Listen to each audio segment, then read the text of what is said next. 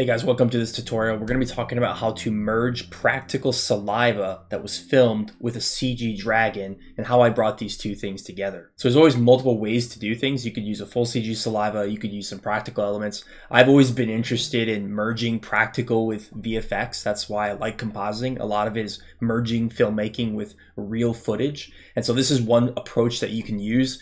And there's different scenarios you can use this. So it's not just for saliva. There's different situations that this sort of line of thinking can be pretty useful. Now, this is part of the CG Integration Masterclass that just released. So if you're looking for practice to do more CG integration, working with high quality assets, and just improving your demo reel for more opportunities, check out that in the link in the description below. Now, in the full course, there's some extra techniques as well with particles and creating dragon breath and pushing the effect a little bit further than just the one single element. And now let's check out the tutorial. Okay guys, so we're going to talk about adding the saliva. And this is a really cool, fun technique. This can be used in all kinds of different shots, the specific technique. But this one is going to be pretty interesting because there's a bit of complex motion and maybe a little bit of retiming or adjusting the timing to get it to work, as well as paying attention to aspect ratio and just if the specific technique we're using breaks at a certain angle, what do we do in that situation?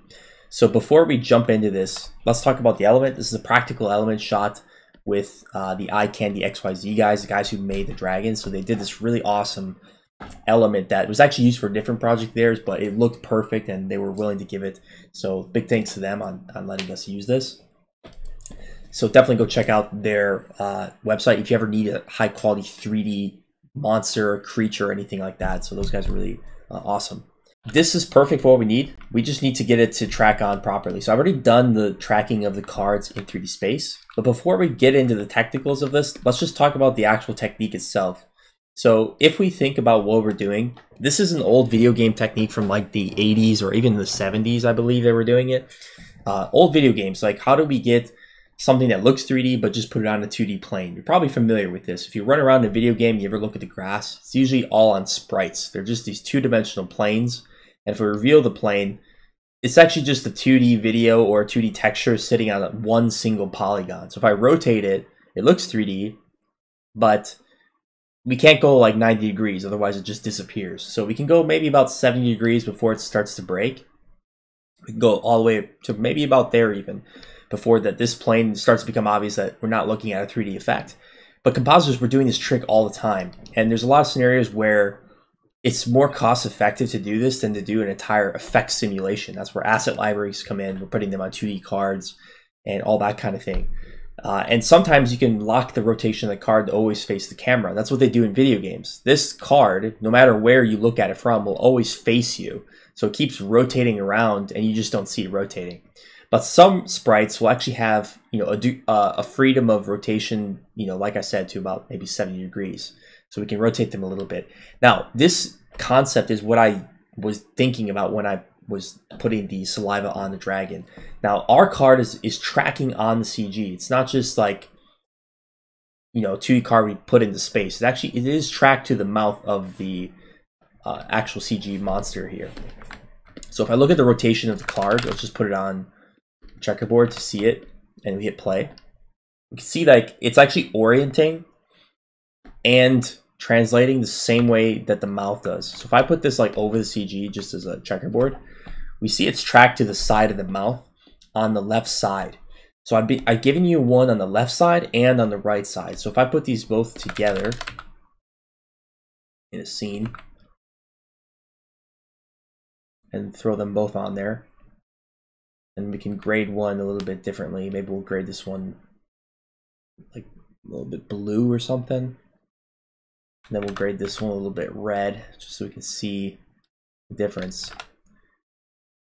Now, essentially it's a little mini triangle, but you can see that we're still following the principle of like, we're seeing this at a three-quarter angle, I guess. So this whole sprite approach is gonna work because we're following this technique. So here it is in 3D space.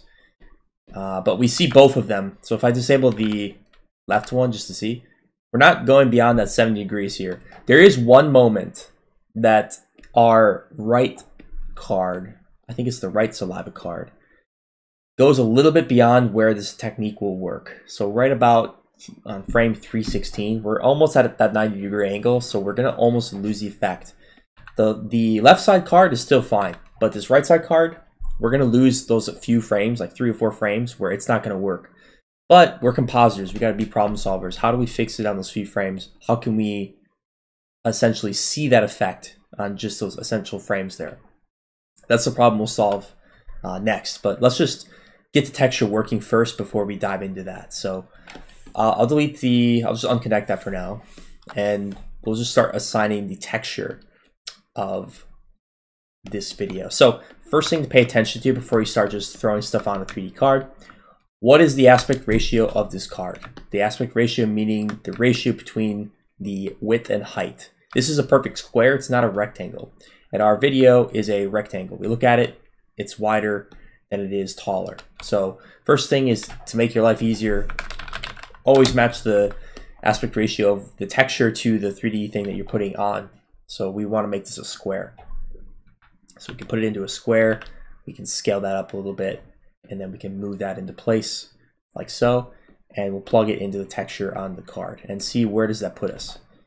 It's going to be pointing the wrong way, the UVs are incorrect, so we're going to need to flip that around, because right now the snout needs to be there and snout is right there. So we need to rotate that by -90 degrees rotation, or maybe it's positive, let's see. But you can do it inside the reformat as well. So I already know what it is because I messed with it.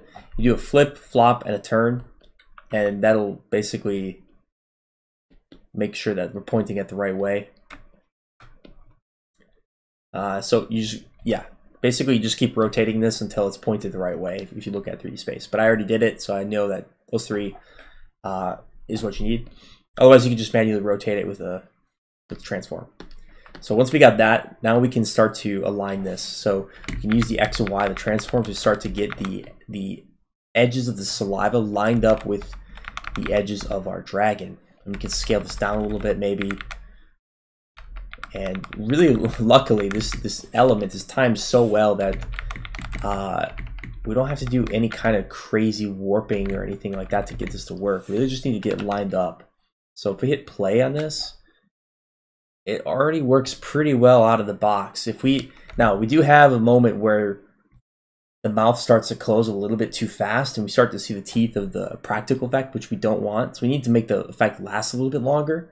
But other than that, our element does work pretty well. So even here, it's working pretty well. We just need to mask it so we don't see it at the beginning. And then we can just continue to mask it. So that's going to be some animated rotos where you're just going to cut off the top and the bottom. Now you can do that before you put it through the scanline render or after, it doesn't matter. It's probably easier before if you just take this and you could plug in your roto like this so it'll grab the format and hit replace. What that does is it makes the roto copy the square format, but replace makes sure it delete all the data that's there, or the alpha rather. So what we do is we just circle. Let's do a stencil actually. We'll do a stencil. And then I could just take a roto and just chop off the top and the bottom. So we'll just chop off this and we'll say stencil. And then we can do the same thing for the other side, like this. And then we could just, chop off the rest as well. Do a rough shape here. Could have done a mask, but we might need to move these around, so that's fine. So that's all good. Get this, and now we can look at it. We might need to adjust that black point there to get rid of the grain and such. You could use a Luma key to sort of extract that. So that would be the clean way, but we're just doing a real quick version right now. Now, additionally, you could use maybe a little bit of a gamma if you want to see a bit more of it, and then push the black point down slightly, and we'll just put saturation at 0. Just to get rid of any weird colors that are in there. So if you want to increase the thickness, that would be a simple way to do it. And yeah, something like that. We can play around with that more. You can really dial this in too. Now, the other thing you're going to do is there's motion blur on the dragon. So once we activate motion blur, let's say we put 15 samples, that's going to look a lot more natural. But for the sake of being fast right now, we'll leave it off just because I want to be able to visualize this quick. So it's working pretty well, but at the end, the mouth starts to come in, like I said. So what you could do is first of all, pause the video, see if you can figure it out. How would you deal with this problem? How do you deal with it? The video being too short. See if you can have that problem solving, because your job, if you were doing this on your own, is really to figure it out, not to be shown. So see if you can figure it out. If you can't, we'll continue. So I'm going to do an O flow. And there's a few different ways you can do it. There's not one right way really. But let's say that around, I don't know, let's say 330, it's still pretty good. Because I'm gonna cut it off on the top of the gums. So here it's still fine. What you could do is just reverse the footage. So on the O flow, I can set this to frame, and that will retime it to the current frame. So instead of actually, sorry, we want to set the method to motion and set the input timing to frame. So it'll blend the motion, but the timing is based on the current frame. So in other words, if we type the current frame 330 and set a key, but then we go 10 frames in advance and say instead of it being on 340, which is what it would normally be, we set it to 320. So as it goes forward 10 frames, the video plays backwards 10 frames. So if we look at this, all we're doing is making that extend longer. That's what we're doing. So we're not really perceiving that the footage is reversing. We can get away with it. It's a little bit of a trick. So we can set this to 0 and then set this to 1. And then this is just going to continue jiggling around for a few more frames. And as he closes his mouth, we can just roto it off. Now we might need to shift that the texture on the X a little bit. So let's see, if we adjust this down, we might need to animate exactly where it is on the X slightly if it goes off center a little bit. So a little bit of a manual adjustment on the X and Y transform just to slide it, just to make sure our edge is always sticking so that it's always on the mouth. So even here, yeah, even here it kind of continues down. So basically I would just finish this off by rotoing it off on the edges. Make sure you have the motion blur on so that it's not sticking out. And make sure that we don't have overly bright areas where it's shadowed. So to detail this up, you'd want to go in here maybe with a roto, just darken around the gums, for example. So you could, let's see, we go back in time here. Let me pull this down. And then we could darken, let's say, the top and the bottom, something like this. And we'll just grab the format again, hit replace, so that this is matching square. And then we'll just blur that a tiny bit. So we're kind of fading it up. We don't want to see the edges like super exaggerated there. That's a little better. And we could just darken it just a little bit more. And yeah, you can dial this in, like I said, but this is the main idea. Okay. All right, so that's the main idea there on the left side. Now you do the same thing on the right side. So you would just take the right saliva, and line that up. So let's say like this. Actually,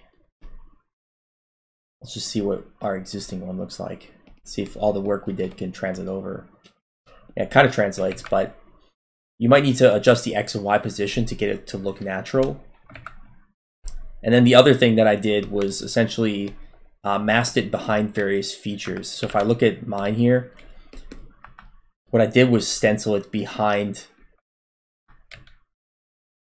different areas. So I think here I used the top of the mouth to just chop it off, but I also used some of these mats I already have, like the edges of the lips. And then I'm just using that to roto off the edge, so I don't have to do it manually. So you can do it either way, like the way I showed before, or just do it this way. And you can also, cut off the teeth if you wanted to be behind some of the teeth or in front of some of the teeth. It's up to you.